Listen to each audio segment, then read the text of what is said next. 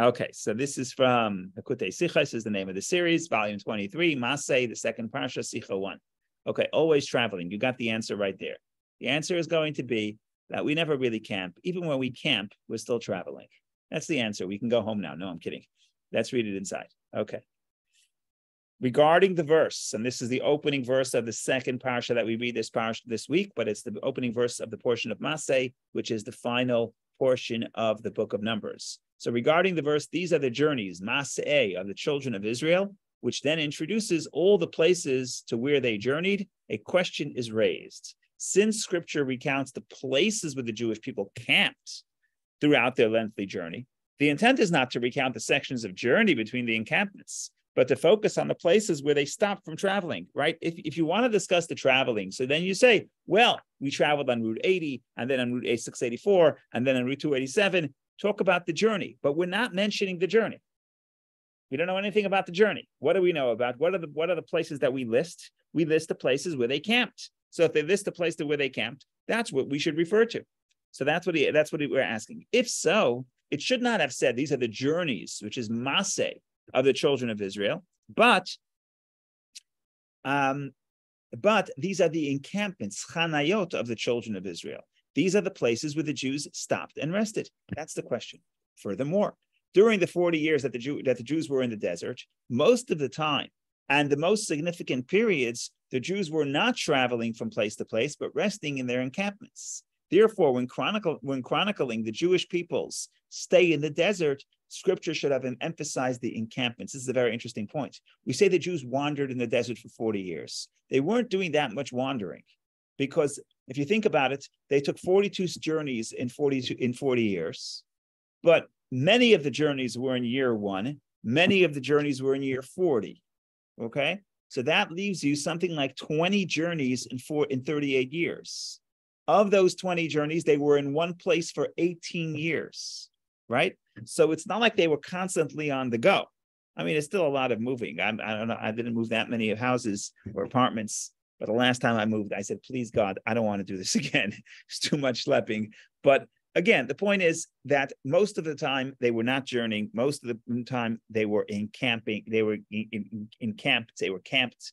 So if we want to talk about the chronicles of the Jewish people in the desert, say encampments.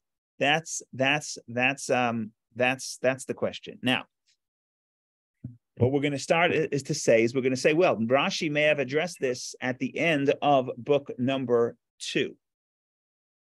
Book number 2, Exodus. Exodus describes the end of the book of Exodus describes how the Jewish people built the tabernacle, built the Mishkan. And it describes how on top of the Mishkan there was the cloud that rested on the Mishkan, and when the cloud went up and it was raised, the Jewish people knew it's time to travel, and when the cloud rested, they knew it was time to encamp. And then it concludes this happened in all their journeys.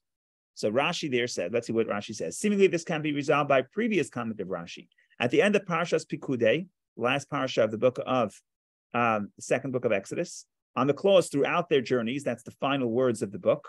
Rashi comments, the places where they camped is also called journeying. Likewise, these are the journeys. Since they resumed their journeys from where they camped, they are all called journeys. This means that the term journeys, Masei, includes both phases. They journeyed and they camped. So that's Rashi's answer over there. Rashi's answer over there seems very straightforward. Yes, a journey has 2 parts.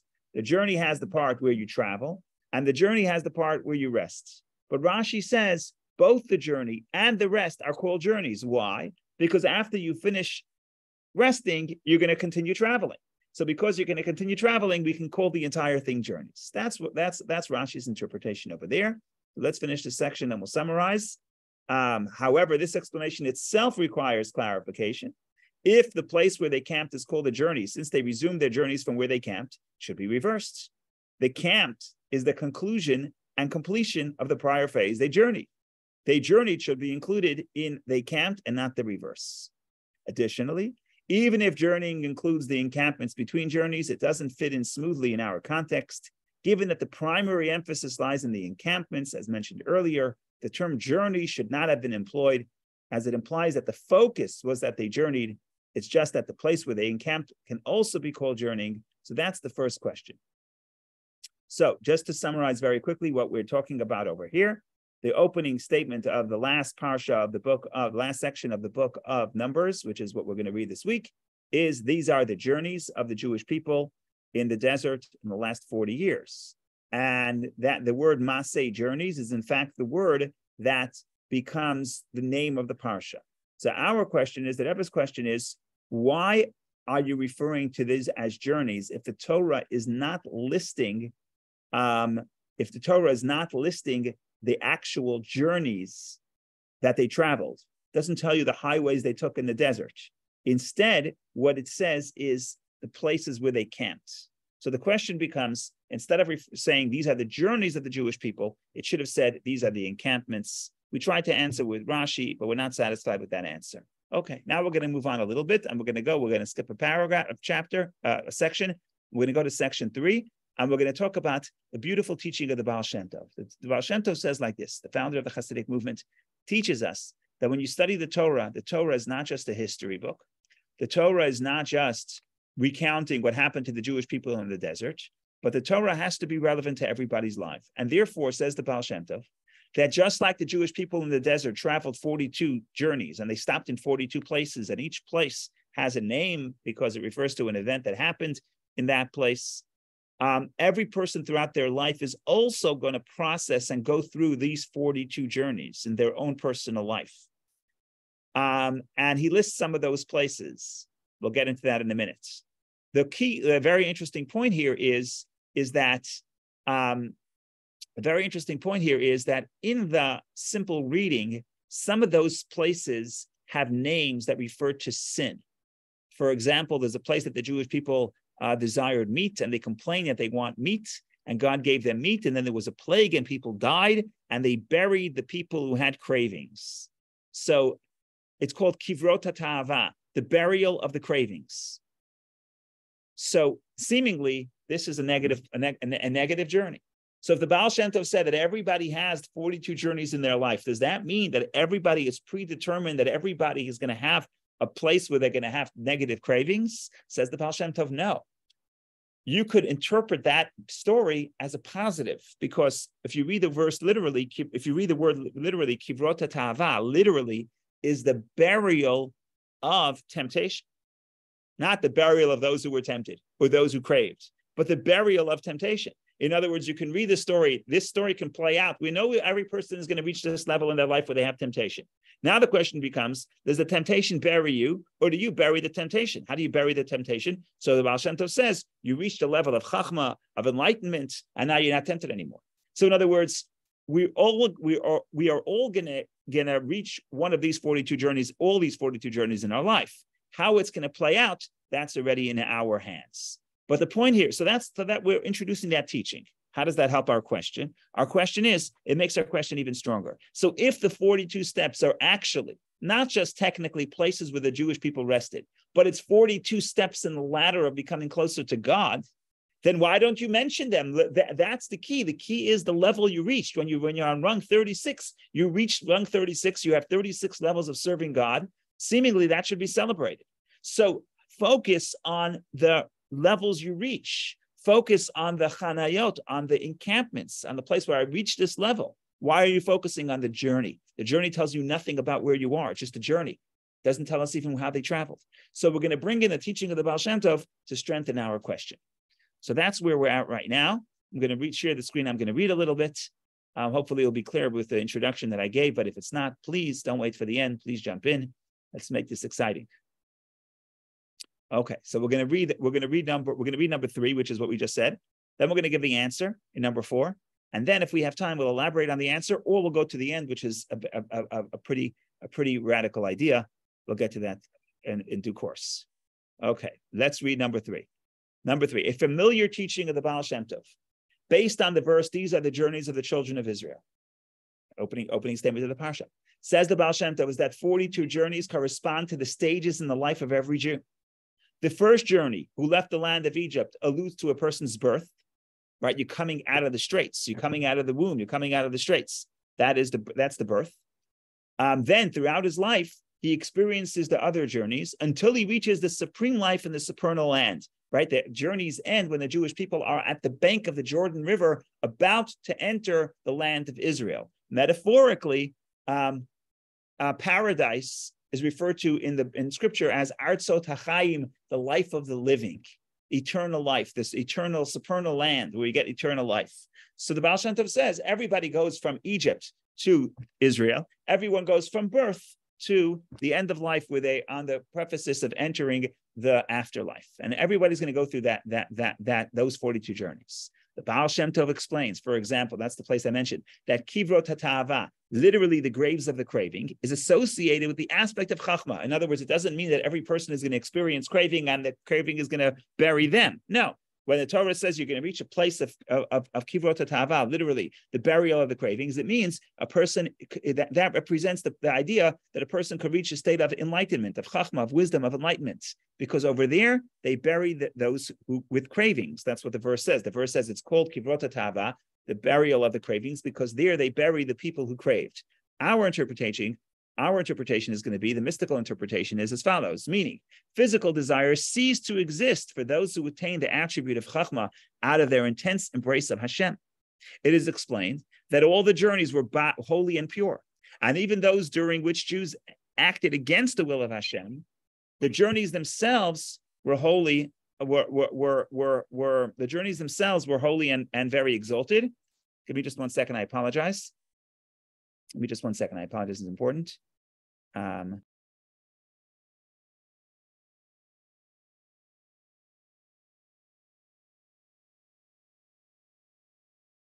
So what the Baal Shem Tov is saying is that even those stories that in the Torah seem to be less than holy and pure, that the people sin there, but in the interpretation of that, and the application of those journeys to the life of every person, every journey has the potential to be a journey of a pure and holy journey. And even those during which Jews acted against the will of Hashem, the journeys themselves were holy and were exalted. For instance, Kivrot HaTa'ava, where all their cravings disappeared because of their attachment to Hashem, they had no actual craving. Wherever they bury those with cravings, even the possibility of a craving ceased to exist. On this basis, the previous question becomes stronger. Why does Scripture say these are the journeys? The focus certainly should have been placed on the encampments, which symbolize the different levels of service of Hashem, one higher than the other, to which a Jew needs to reach, going from strength to strength throughout his life. So that is the question, ladies and gentlemen. Yes, it's a beautiful parsha. It lists all 42 levels. Lists all 42 levels, but if you want to talk about the 42 stages of the journey, the 42 places where the Jewish people grew, moving them closer, both geographically but also spiritually, to the land of Israel, and correspondingly is also within the soul and the life of every person. That we too have 42 journeys that we keep going higher and higher to come closer to Hashem. By the way, let's go to the off topic. Why 42? So Kabbalah explains that when we count the Omer, it's really 49. We have 7 times 7. 7 sfirot times 7, you get to 49. So the question is, why here are there 42? So basically, you're not counting Malchut. You're not counting the lowest one. The reason is because we are in the level of Malchut, and then we have to go upward. As opposed to when we count the Omer, we want to bring down from the light of Hashem. So then we want to bring down all 7 levels. But that's a little bit more technical. The bottom line, all I'm trying to say is that the 42 correspond to the emotional state of the human being, 7 times 7 minus 1 of those 7. So you get to 42. Okay, fine. So that's our question. Again, the first question is, why do we focus on the journey, not on the encampments? Number 2, encampments, because especially in light of the teaching of the Baal Shem Tov, because the encampments are what's listed. What's listed is the places you rested. So list those places. So call it encampments. That's question number 1. Question and to heighten the question is, especially in light of the fact that we say that these 42 places are not just random places, but they represent 42 levels in coming closer to God. Why don't we list those achievements and those accomplishments? And the answer is going to be very simple. The answer is going to be that the difference between a human being and an angel is that an angel is perfect, but a human being is on a journey. He's on a march. He's walking. There's a prophecy where God tells the prophets, you're going to become a mehalech. You're going to walk amongst those who stand still. Angels stand still. They're perfect beings. However they were created, they have no challenges. They stay the same.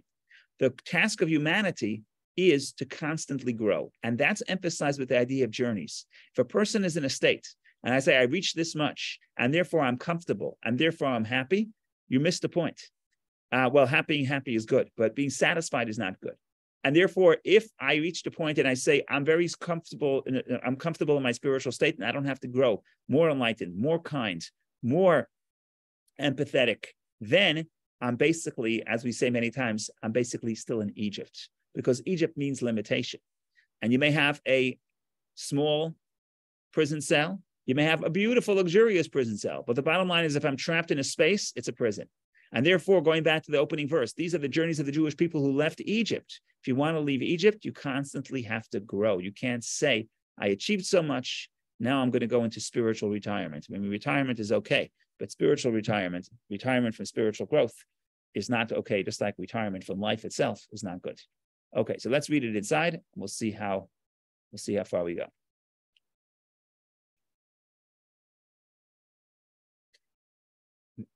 Number 4, the explanation is as follows. Ideally, a person's life should be in a state of consistent journeying. A person should be marching ahead. In the teachings of Hasidus, there is a distinction between standing and marching in relating to serving Hashem. Standing implies remaining in the same place. Even if one reaches a higher level, the progress made is relative, as the higher level is comparable to and therefore is connected with and resembles his previous level. So in essence, the individual never truly left the previous level. Truly marching signifies an incomparable progression and elevation where a person completely leaves his lower level. The higher level is incomparably higher than the previous one.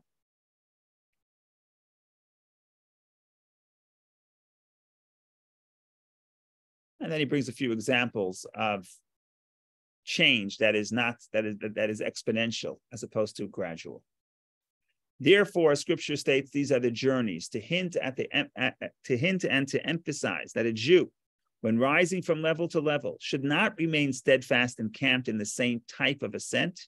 Rather, every elevation should be such that each journey is distinct and immeasurably higher than the previous one, progressing from strength to strength.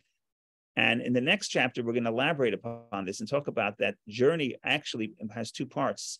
Part of journeying is the idea of leaving the previous states and disassociating from the previous states.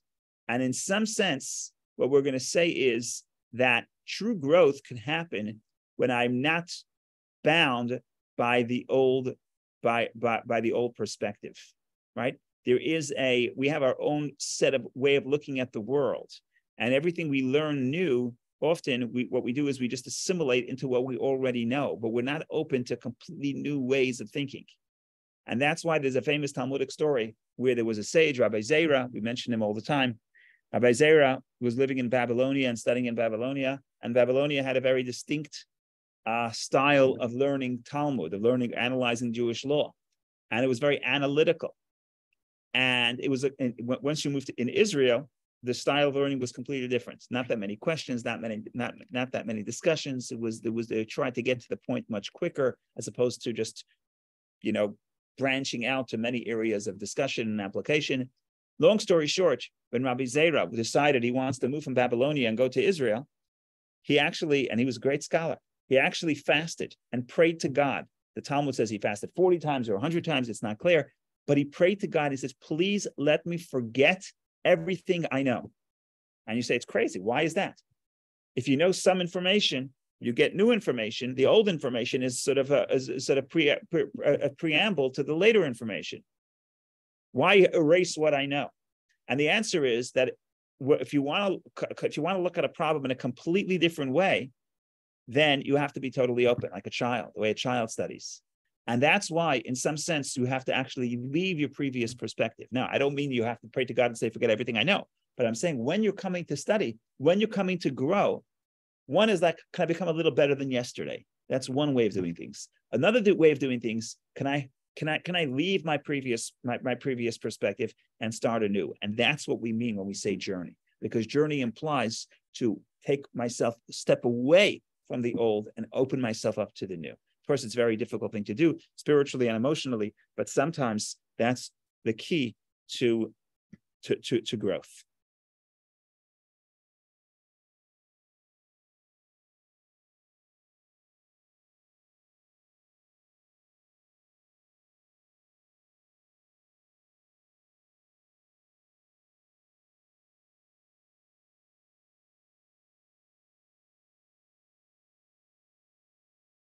Okay, a little bit deeper, a deeper dimension of this idea. Progression from strength to strength, a quantum elevation, involves two steps: leaving the previous level and reaching the higher one. This distinction is reflected in terms marching and journeying. Marching primarily emphasizes going forward, reaching higher, whereas journeying emphasizes not only the act of moving further, but also the departure from a place. They journeyed from, that's what the Torah says. The Torah lists every place. They journeyed from A, went to B. They journeyed from B and went to C. It lists it 42 times. They journeyed from. Journeyed from means I'm departing my previous state. This is evident in phrases such as, let us journey and let us go. They have journeyed on from this place. Let us go to Dotan. And Moshe caused Israel to journey from Yam Suf. We're just bringing different examples in scripture where the word journey means completely sever your connection to the previous space. Therefore, we find in several verses that the term journey is used in the sense of uprooting, leaving. Similarly, in Jerusalem Talmud, in place of the expression diverted his attention, uses the expression of his attention journeyed. Diverting one's attention means that the thoughts and focus of a person are uprooted from the previous subject. Then he brings an example from the laws of tefillin, which I think we could skip. The bottom line is, I have to think about my tefillin. I could think about, even if I lose my focus, I still don't have to make a new blessing because the previous blessing still continues. If I'm just not thinking about the tefillin. But if I'm thinking about something that's the antithesis of tefillin, so I'm tearing my mind away from the tefillin, then I have to make a new blessing. So that's just a halachic angle here. But let's get to the point of tying it back to our question. And now we're going to get to that's why we use the term journey. And that's also why the Torah, one more subtlety that we alluded to earlier, but did not elaborate upon, is that it says, these are the journeys of the Jewish people which left the land of Israel. Now, the problem is, the implication is that there were 42 journeys of leaving Egypt. I'm sorry. These are the journeys of the Jewish people who left Egypt. The problem is that the implication of that can be read certainly in the Hebrew as there were 42 journeys to leave Egypt. Reality is there's only one journey to leave Egypt. So it should have just said 42 journeys to get to Israel. That would be accurate. But you say these are the 42 journeys of leaving Egypt. No, there's only one journey of leaving Egypt. So that's what we mentioned earlier. And that's what we say constantly say, that in the Hasidic life, from the Hasidic perspective, leaving Egypt is not geographical space. Leaving Egypt, the geographical land, and going to freedom. But Egypt, the etymology of the word Egypt in Hebrew, Mitzrayim, is Meitzar, is limitation. Leaving Egypt is leaving limitation. And if at any point in the journey I stagnate, then I'm still in Egypt. So in other words, every step of growth is really a step of leaving Egypt. Not Egypt in the most severe sense, but Egypt, we can call it even a holy Egypt, holy limitation. That would still be considered Egypt. Now, tying it all back together, that's why we have 42 journeys. And that's why we emphasize journey, to remind us that the purpose of this achieving a certain plateau is not a plateau. It's you don't stop here, but you continuously have to keep growing. And that's how we're always on the march out of Egypt. Go ahead, Shoshana, please. This may be too far off base, but I heard a shiur about, they were talking about the Melacha, about breaking down the Mishkan and building it up, and that it related to nowadays with, if you were destroying an area to then like build a Beit Knesset, that could actually be done because of the intent, but I don't remember exactly. Yeah, so in other words, in the halacha, you're not allowed to destroy the temple. You're not allowed to destroy a synagogue. However, if you could say that I'm not destroying this, I'm destroying this so I can build a better structure, then the act of demolition is not classified as an act of demolition. It's classified as an act of building. Yeah. prerequisites to building is the demolition of the previous. But then the demolition is not a demolition. The demolition is part of the growth. And that's why it's not a violation of the prohibition to destroy a temple or to destroy the synagogue, because it's actually classified as an act of building because the intent is to build. So similarly, the intent, I'm camping here, but what's my intent? If my intent is to remain here, then I'm in a state of encampment. If I'm in a state of encampment, then I'm in a state of Egypt. It's a much better Egypt than the geographical Egypt and slavery in Egypt. But if I'm trapped in my own limitation, and no matter how beautiful that limitation is, no matter how good of a person I am, the question is essentially, am I trapped or not? Am I limited or not? Do I try new things? Do I try to grow? Do I try to explore? Do I try to push myself beyond my comfort zone? That's the question. It doesn't really matter what my comfort zone is. It doesn't matter if I can do one push-up or if I can do 20. The question is, am I pushing myself beyond that? And essentially, that's what we're saying. We're saying every step, every achievement has to be viewed as part of a journey. That's not the conclusion. If that's the conclusion, I'm still in Egypt. Thank you. Go ahead, Vicky, please. Thank you, Rabbi. And also thank you for yesterday's Kabbalah of time. And that class today made me think that that idea is tied to the idea that we spoke about yesterday, that you can reframe the past, but you cannot change it physically. However, if by reframing the past, you can also learn how to reframe your present, because your present consists of those multiple journeys. And in a way, that's the model for our life. We have to rethink every single event or every single step to think how that's going to bring you to the future and how you can rethink your journey as a whole.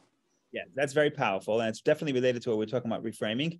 And therefore, it's actually, the Rebbe elaborates upon it in section number 7. We're at section number 6, and we're going to read 6, and then we're going to go to 7. So hold the thought, and it's going to tie right in. And in number 8, if we have time for number 8, we'll say it's also related to the period of the year that we're commemorating the destruction of the temple. And the question is, what does that mean to us? Is it destruction? Is it a stage in the rebuilding? So all this has to be dealt with, God willing, in the next few minutes. So here we go, going to number 6. This is also the explanation behind the verse. This is also, I mentioned this by heart. These are the journeys of the children of Israel who went out of the land of Egypt. So this is the use of the plural form, journeys, raises a question for the Alter Rebbe, the founder of Chabad. He asks a question as follows. If the Jews already had left Egypt during the first journey from Ramses to Sukkot, the first journey that they left from Egypt to outside of Egypt, why is the plural from a form used, journeys, to describe them when they left Egypt? He answers that Mitzrayim, Egypt, is etymologically related to the word Meitzar, meaning borders and limitations. Until the Jews reached the level represented by Yarden Yerechai, Jordan River opposite Jericho, they will, in other words, all the steps of the journey till the end of life, they were still considered as being restricted by the confines and limitations of Egypt. Consequently, they had not yet severed all their associations with Egypt. Yet, with every subsequent journey, there was an exodus from Egypt, signifying their exodus from the borders and limitations imposed by the previous encampments. This is the meaning of the verse. Now we're going to tie it all together.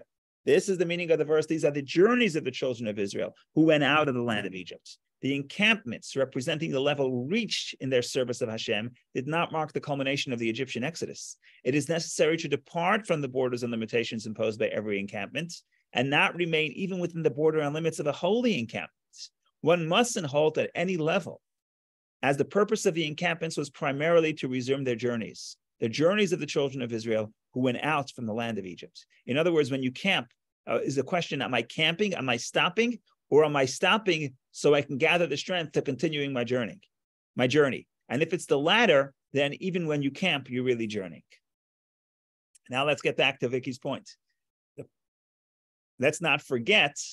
So that's all beautiful, right? Why is it so beautiful? Because the Baal Shem Tov told us that when we read the 42 journeys, those 42 journeys that everybody experiences in their life could all be positive and holy. The problem is when you open the Bible, you see that many of the journeys were places where the people succumbed, in other words, had spiritual challenges and sinned and went against God's will and severed their relationship with God, or tried to sever. So how could that be classified as a journey? And here becomes the real radical point. We alluded to it yesterday, but here's a radical point. The radical point is that even the sin, even the separation, even the pain is part of the journey of growth.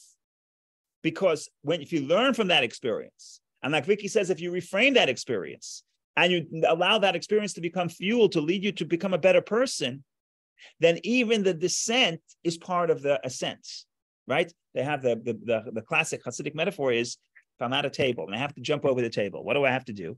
I have to first take a few steps back, then run, and then jump over to build the momentum. I have to go back. So going back on the surface, going back means I'm retreating. But the reality is that going back is actually a step of going forward. And that's what we're saying.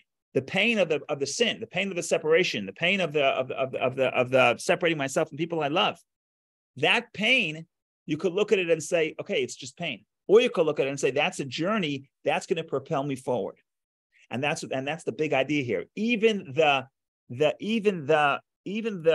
what's the word? The obstacle. What's the word? Even the stumbling is part of the journey. And that's the big idea here. So let's read 7, and then we'll read 8, and then we'll see what we can do with this. Okay. Another facet regarding the journey. As known, the 42 journeys through the desert symbolizes our exile. Oh, so we're talking about not just in the personal life, but in general. If we're in the desert, we're in exile, a time of challenges, a time of difficulty. When Jews find themselves in the desert of nations, from the fact that in other words, it's a spiritual desert. From the fact that the Jews are confined in the desert of nations, it emerges that the encampments in the desert include an element of descent and exile, right? So if you're saying we're camping in the desert, means we're settled in a situation of exile. Certainly, the encampments in the places where they angered me, right? Rashi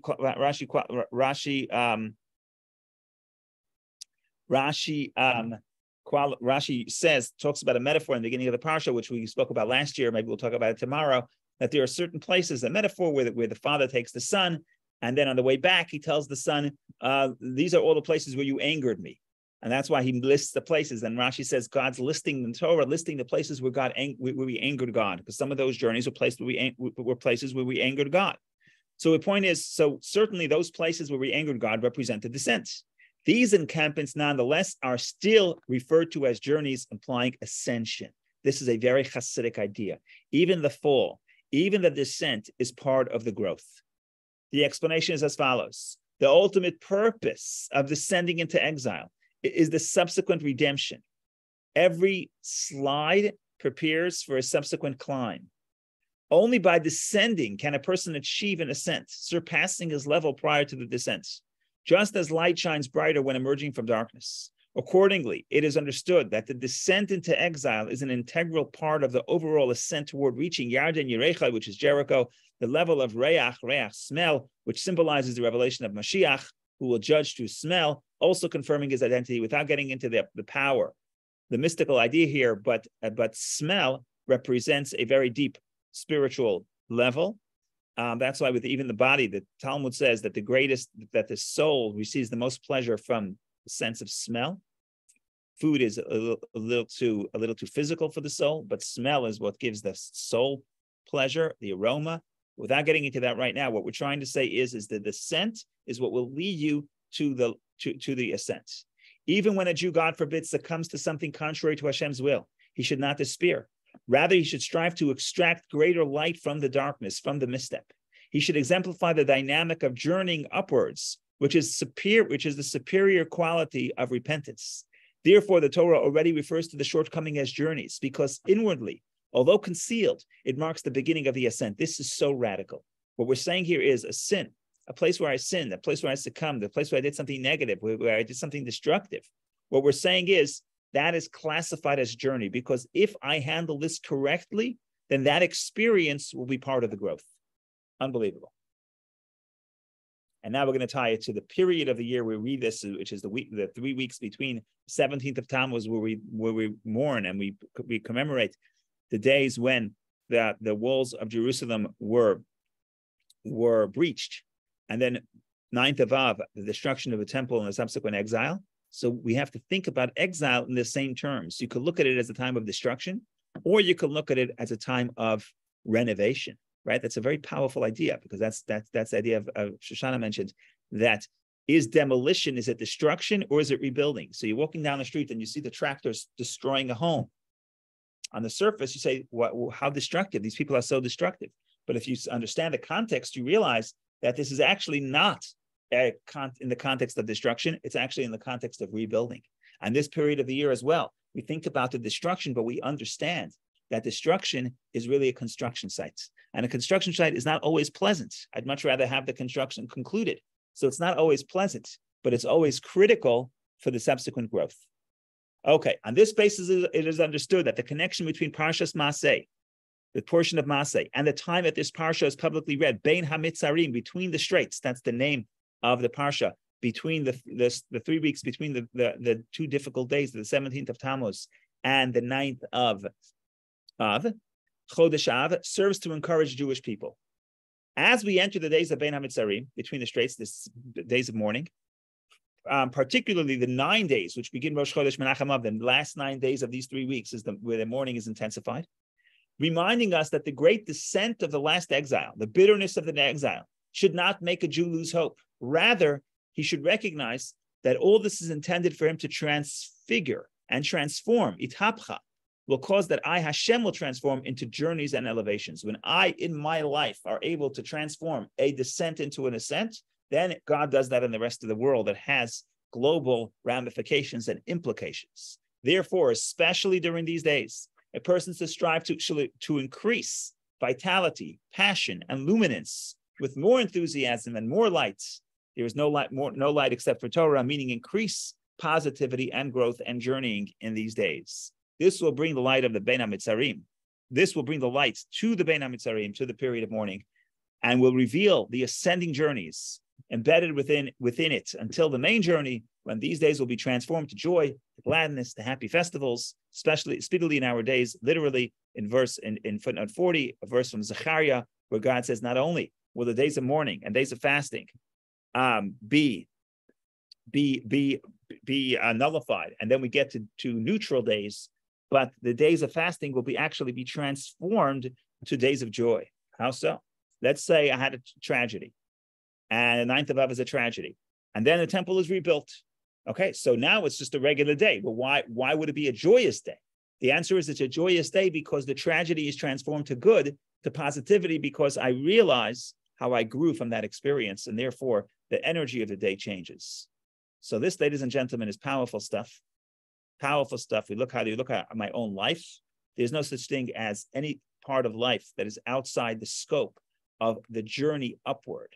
And even what looks like a descent and looks like a critical and important setback, it's only a setback in my own perspective, but I can change the perspective and realize that setback could actually propel me further, closer to God, because the distance creates the longing, which creates the passion, which creates the fuel for further growth, just like the stepping back creates the momentum to be able to leap forward. So this is powerful stuff. You read it from the Rebbe himself in the translation. So I would just elected to read it out loud, but the inspiration is right there for everyone to see and appreciate, and hopefully we can internalize this message and keep growing in our journey. So thank you for joining, and hope to see you in good health.